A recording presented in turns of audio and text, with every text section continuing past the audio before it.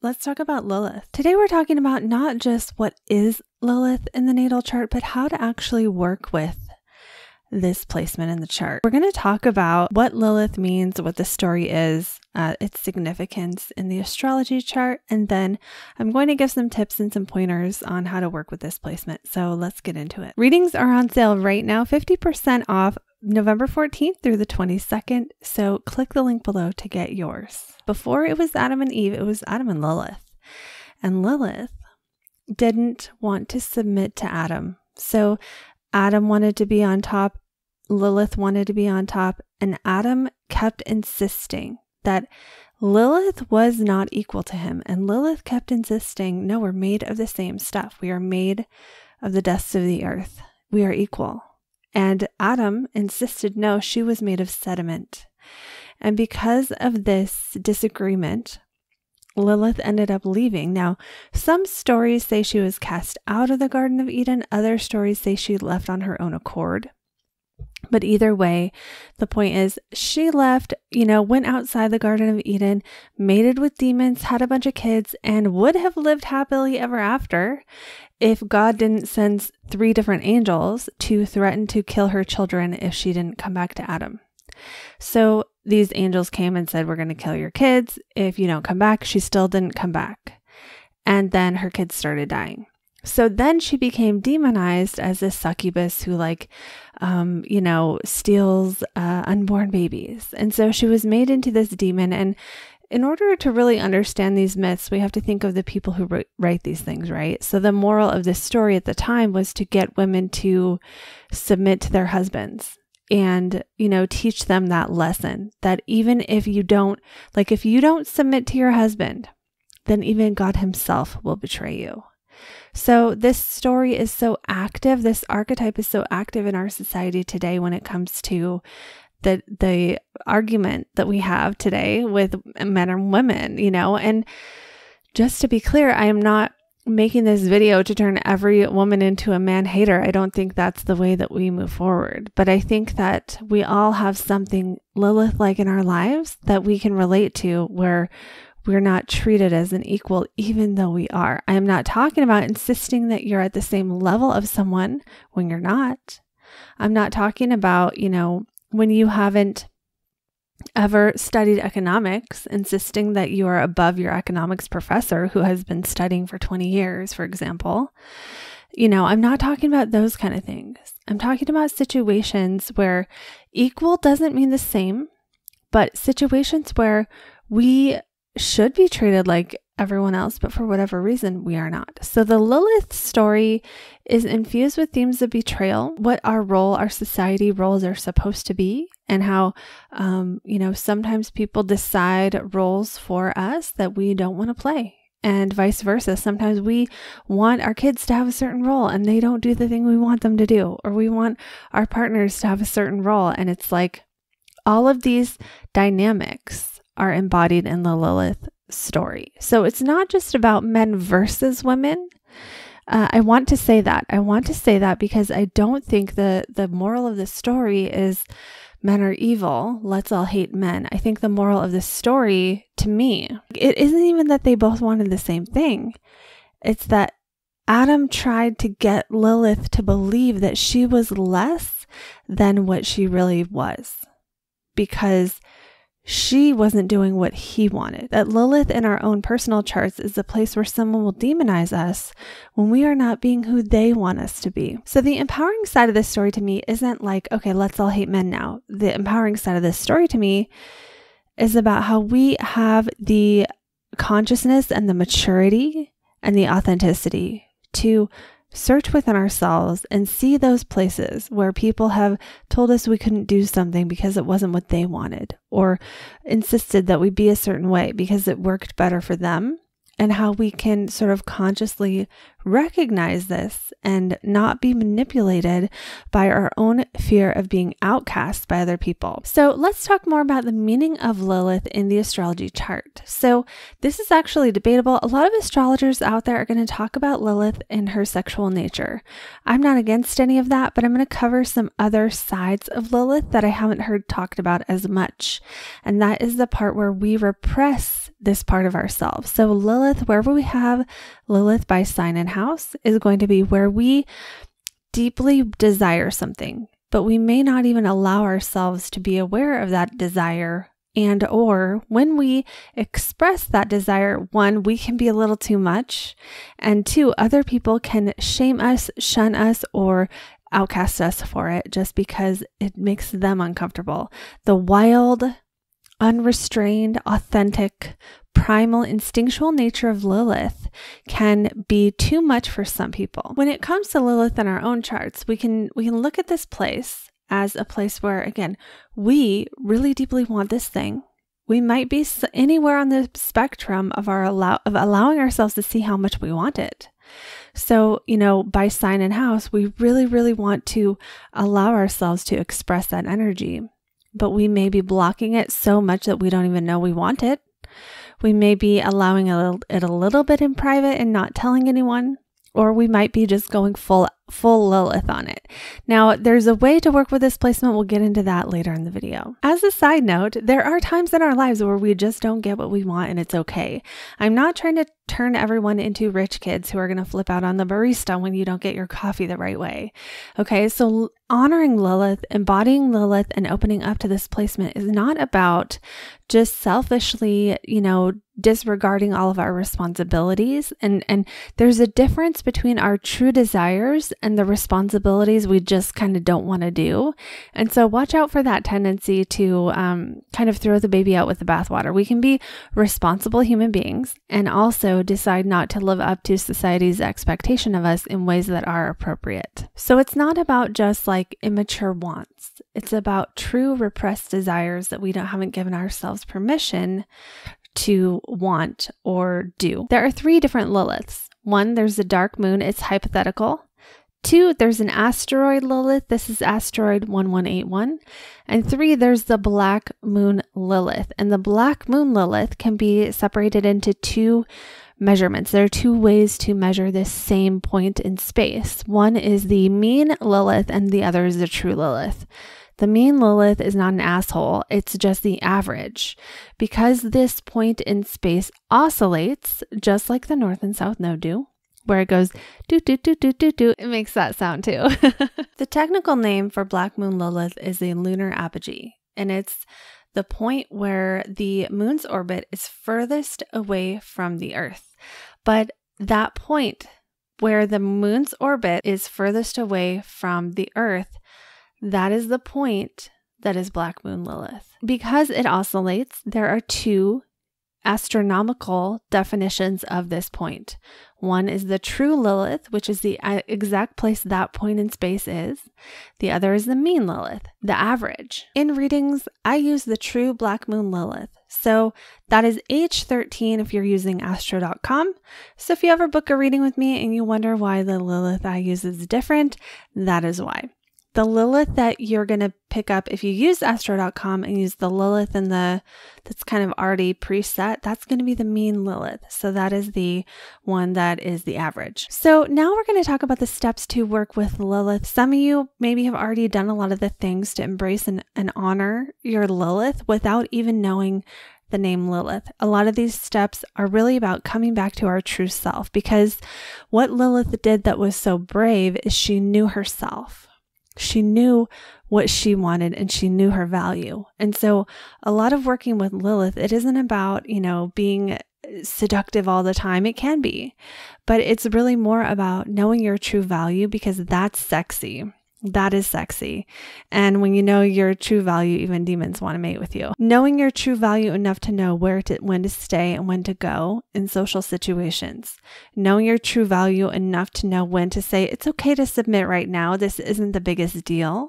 And knowing when to say, no, I'm not going to submit to this. And a lot of us will naturally have this a little twisted, but that's okay. That's life. So we're going to move on now to these steps that you can take. And again, keep in mind that you can personalize this to where you are on this journey. The first step to working with Lilith is to understand her, learn about her story, read about her, and learn about what the Lilith myth even means in the first place, so you can notice those archetypes, those lessons, and see how they fit into your life at the moment. This is really the truest, best way, is to read the story and then look at how those themes and where those themes have shown up in your life. So number one, understand how she shows up in your life. One other way you can do this is look at the meaning of Lilith by sign and house. You can Google this and see what resonates. It's really important though with Lilith to remember that because we repress this energy, it's possible you may not relate to everything in the story or in the definition of your placement.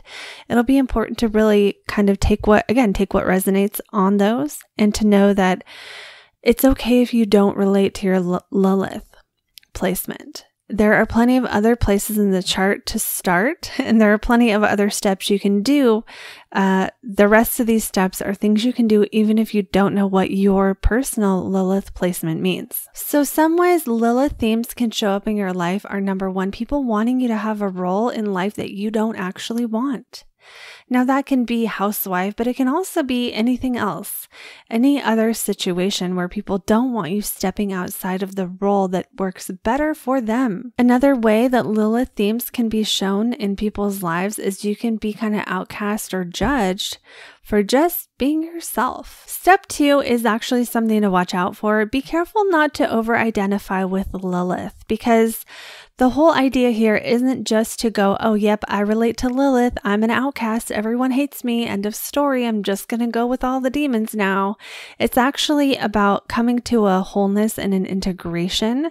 You know, we're not stuck playing out the story. We get to recognize the themes and the archetypes, but there's a process to move beyond just the shadow side of Lilith, which is the part where we are outcast or we are shunned or we are judged. So watch out for that tendency, especially if you have a prominent Lilith, which would mean you have Lilith in your first house or you have Lilith conjunct one of your personal planets. So number 3 is to identify whether your Lilith placement is balanced, overactive, or underactive. So are you, keeping that energy locked up inside?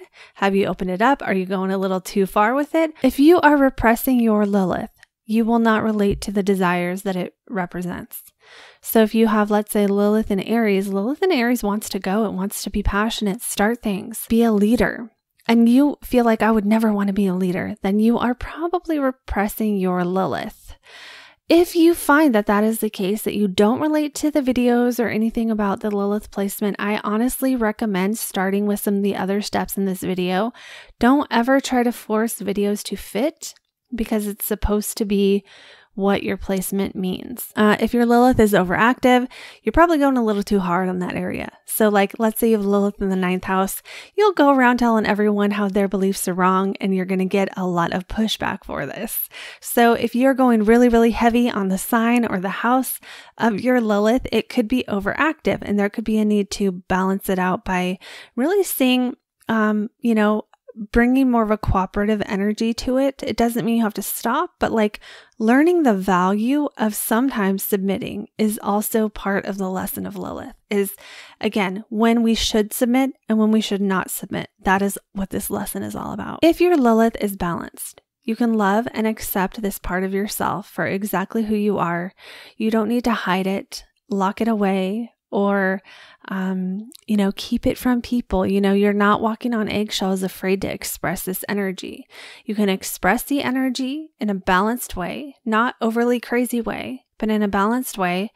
But you're not letting the fear that other people are going to reject you run your life or stop you from the things you truly want or truly desire. Step number 4, you can do this no matter where you're at on the spectrum, and that is practice self-love. And I'm putting this in here because Lilith is a very extreme placement. It takes a lot of self-awareness to be able to kind of parse through the places with our Lilith where we're going too far and the places where we're not opening up enough. And the one thing that will make this a lot harder is if you don't have that self-love, if you don't have that feeling like you are okay in your own skin. So this is really important in doing any kind of work like this, to make sure you are okay. And if you are not okay, if you feel right now like you are not okay, I do not recommend working with Lilith at this time. It's something you can come back to later. Lilith has been given a bad rap and demonized for saying no. if you don't have healthy self-esteem or enough self-love, when you say no and someone demonizes you, you're going to be like, oh my God, that's my fault. I'm so sorry, right? So there's a need to have cultivated enough inner strength to be able to face opposition. There's also a need to have cultivated enough inner strength to be able to look within yourself and see what is wrong with you, basically, and love that part. So if we don't have enough self-love, what can happen when we're trying to do work like this is it just is painful. So if you find this kind of work is painful, it doesn't mean stop looking at it, but focusing on becoming the best version of yourself, focusing on self-love can actually help us to be able to see the things that are not okay with ourselves or the places we could be doing better and face it without re-traumatizing ourselves. In order to truly honor Lilith, Black Moon Lilith, this part of ourselves that we all have, you got to be able to trust your own instincts, and you got to be able to know the difference between an urge and a true desire. And this is tough because for each person, this might be very, very different. But there's a difference between, like, I have an urge to eat potato chips right now versus the desire, which might be in that case, I always talk about food. In that case, it might be like maybe my body desires some carbohydrates, right? Or like I have an urge to go shopping, but maybe I just desire, maybe I'm bored and I just desire some stimulation, and I'm just putting shopping in that space. If someone has their Black Moon Lilith in the 9th house, they will have an urge to poke holes in other people's belief systems. They will have this urge to tell people, well, that doesn't make sense because of this, or, really kind of, it might be even in a good way, like they might have good intentions with it, but there is an urge to tell other people what's wrong with their belief systems. The action is picking apart other people's belief systems or accusing them of being wrong, and then they get really bad pushback for this with this placement. But the true desire is to actually feel good in what you believe. So there's a true desire underneath the urge. The urge is not one to necessarily listen to, because in this case, when you threaten people's belief systems, they get really upset. Some people need their belief systems. I mean, the worst case scenario is like, let's say you're going around to Christian people and telling them why they shouldn't believe in Jesus and why the Bible is fake. Well, even though from your perspective you think you're helping somebody, they have the right to their belief system. It's called faith for a reason. It doesn't have to make sense. There's a difference between you deciding your own belief system and then needing to go provoke other people. So this is one of the ways we can see how, like, someone with this placement, they could actually benefit from learning when to back down if they're living out that 9th house Lilith placement by hating on other people's belief systems or poking holes in them. And if you are not self-aware and you have that placement, you're going to just be like, everyone's so mean to me. No one listens to what I have to say about beliefs. And it's like, okay, are you listening to what other people have to say about beliefs? And so this is one way that you can work with Lilith, is to kind of peel back the layers and see if your natural, instinctual, animalistic, or your urges in that house, whether they're sexual or not sexual, could be possibly causing problems in that house of your life. So there's a pure desire underneath this urge, and the pure desire is to feel like you have a good belief system. Well, why would you have an urge to poke holes in someone's belief system? Maybe because deep down you have a fear that your belief system isn't real. Maybe there's a fear that there is no God. Maybe that's why 9th house Lilith people tend to go through this. So the more you can do this kind of work with yourself and explore, why would I be afraid of this? What am I afraid of? What do I think I'm not going to get if this happens? Those kind of questions can actually be really helpful when working with Lilith. I want to talk about authenticity now, because this is what Lilith really truly embodied, was authenticity. She was herself. She knew what she wanted. She didn't stop wanting what she wanted just because somebody else in her life wanted her to. And so when it comes to authenticity and truly embodying Lilith, this is another thing you can do regardless of whether you relate to the placement or not in astrology. And that is, you can do 2 things to become your most authentic self. 1, Stop doing stuff you don't like.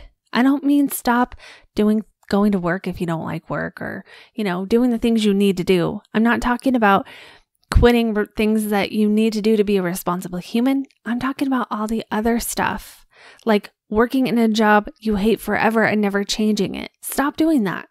Stop doing that by changing it to something you like better. Or, start doing something else that you do like on the side of that job. This is just an example, but oftentimes this is where people feel their inauthenticity the most. Stop being friends with people if you don't like them. Start being friends with people you do like. Explore the interests you do like. Now, this might seem really simple, but it's the path to authenticity. Everyone talks about being yourself, but nobody talks about how you do it. The way you be yourself, your true self, you stop being someone else. You see the ways that you are pretending to be someone else.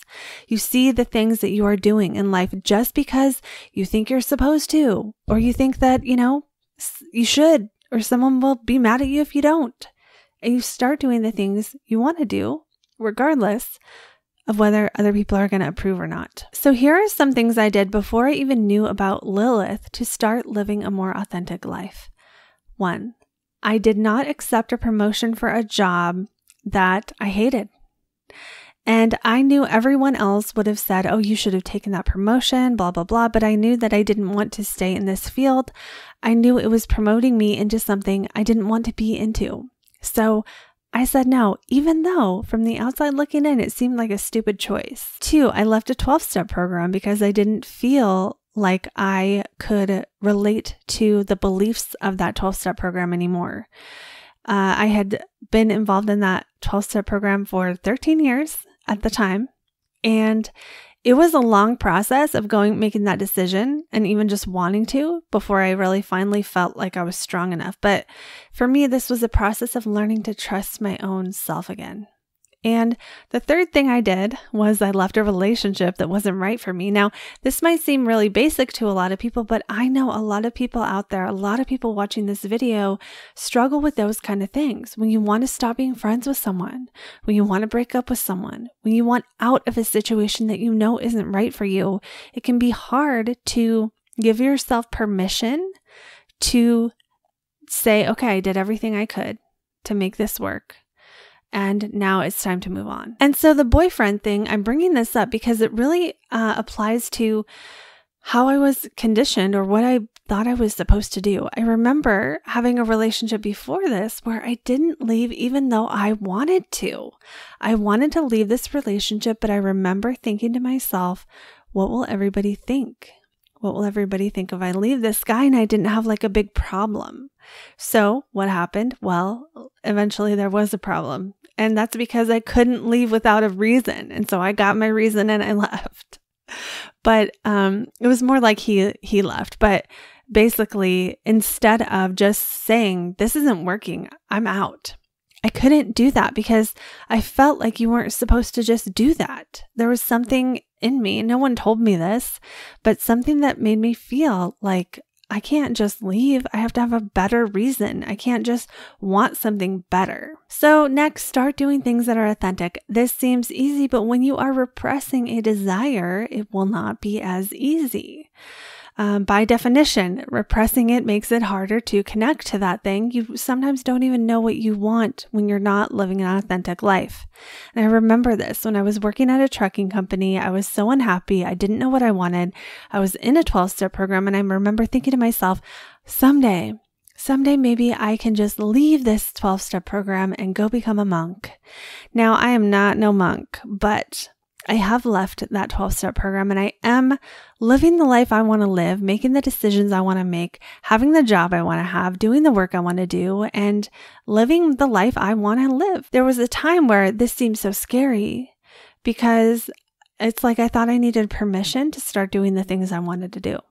And so some of the things not related to this that helped me out is, 1, I moved to a country I wanted to live in just because. That was significant because I had no reason for doing that. I just wanted to. So maybe there's something you want to do that you just want to, that there's no reason, you just want to. Just by doing that thing, it opens up. It's like you become a new version of yourself now that has done something that you want to do. So the next time a little interest bubbles up from within you, you're going to be more likely to listen to it. This is why when people say to change your life, you start doing what you love. And when you are in a job you hate, or you're feel like you're living a non-authentic life, this will seem impossible because you're like, I don't love anything.